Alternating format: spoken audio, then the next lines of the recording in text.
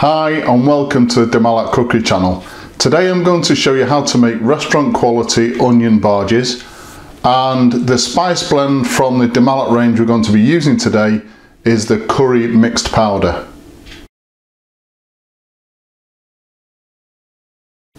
Now if you're watching this and you're not a customer of Malat, then what you guys will need is 1 tablespoon of ground coriander, half a tablespoon of ground cumin, half a teaspoon of turmeric powder, and 1/4 teaspoon of chili powder. Now that won't get you a mixed powder, but it will give you the basis for a really nice onion bhaji.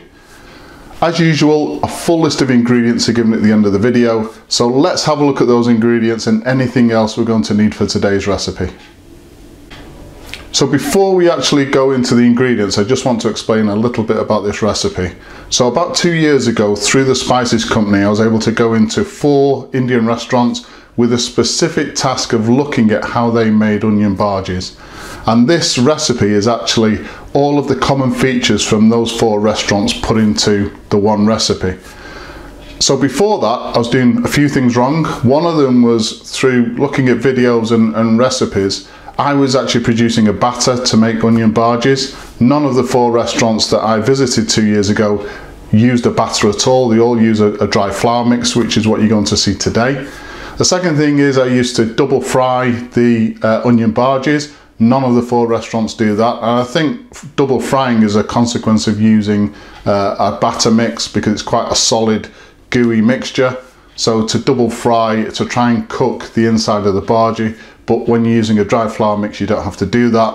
What did surprise me though is only 1 of the 4 restaurants used gram flour. I used to use gram flour, but because I was cooking Indian food infrequently, the gram flour always used to go out of date.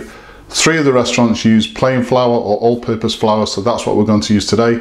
By all means, if you want to use gram flour, use gram flour, but people watching this, they may not have easy access to that. 1 of the restaurants used fresh coriander leaf chopped. The other 3 didn't. I haven't included that in this recipe, but by all means you can actually use that. So that's just a little bit of an explanation into this particular recipe. So let's have a look at the ingredients we're going to need for today.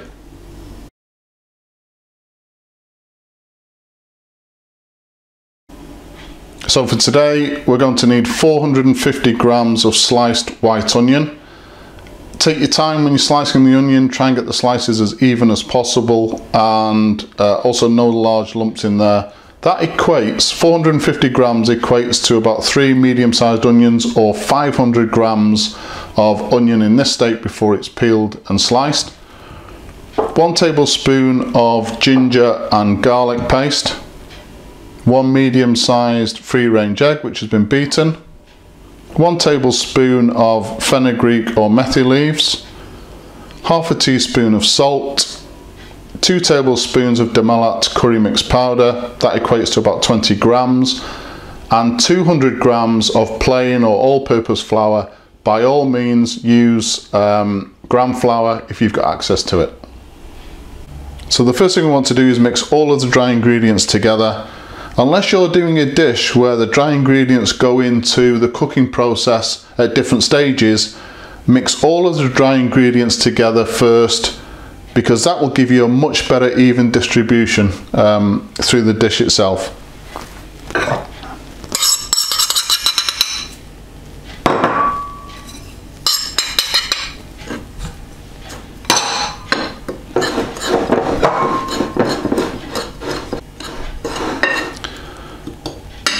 So that's all of the dry ingredients mixed in thoroughly. The next thing we want to do is actually make the onion bhajis. So we've got 2 large bowls here.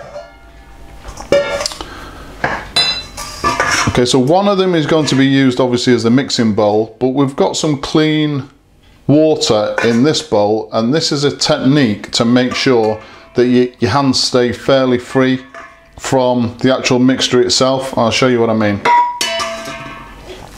So we place all of the onion into the bowl. First thing to go in is the egg. and the ginger and garlic paste.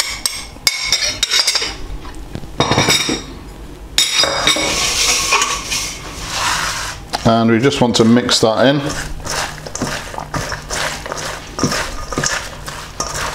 So try mixing this in without actually crushing the onion itself. We don't want to damage the onion any more than we have done when we cut them.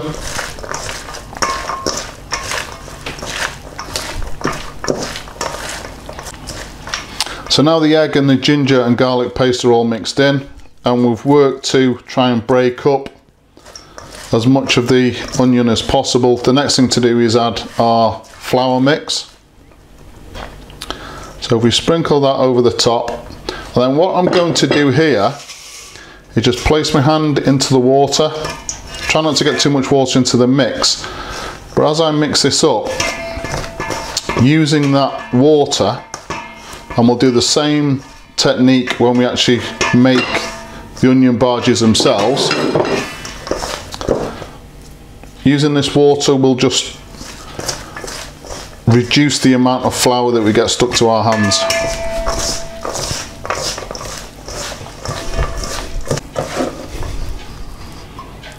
Okay, so that's the flour mixed into the onions.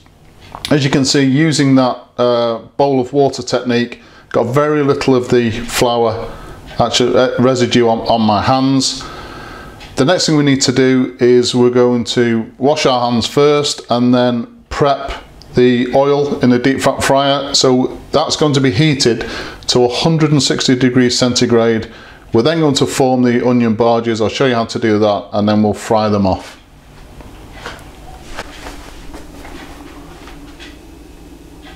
So the oil's coming up to temperature now, 160 degrees centigrade. Just want to show you the technique for actually forming the onion bhajis. I've got a timer here. So the total frying time is 6 minutes, but we're going to turn the actual onion bhajis after 3 minutes. So that's what the timer's for.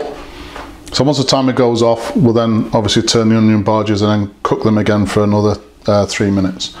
So same technique as before when we were actually mixing the flour in. So wet your hand,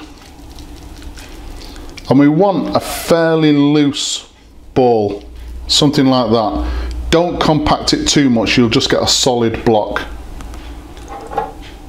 So in this size of basket, this fryer, we're going to be doing 3 at a time.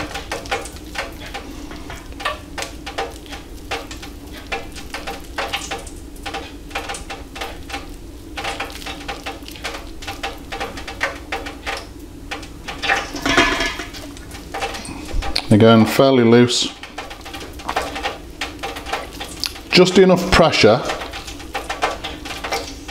to hold it together.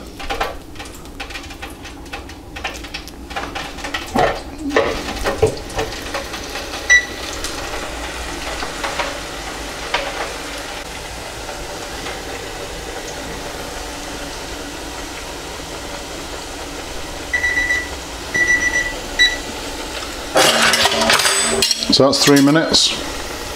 Turn these over now. Just be careful, obviously, dealing with hot oil.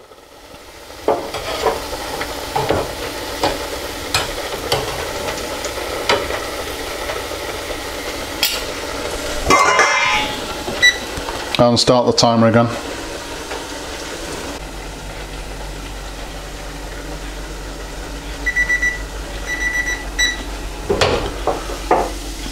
So that's the onion bhajis cooked.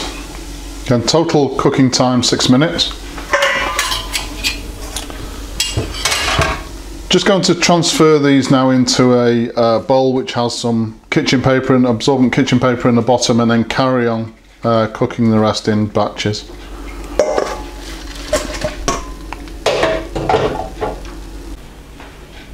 So I'm serving the onion bhajis as a starter to the main meal. So I've got 2 onion bhajis, a couple of pieces of sliced lemon, some tomato, cucumber and some mint yogurt sauce. And the way I make that is just some natural yogurt and a little bit of mint sauce added.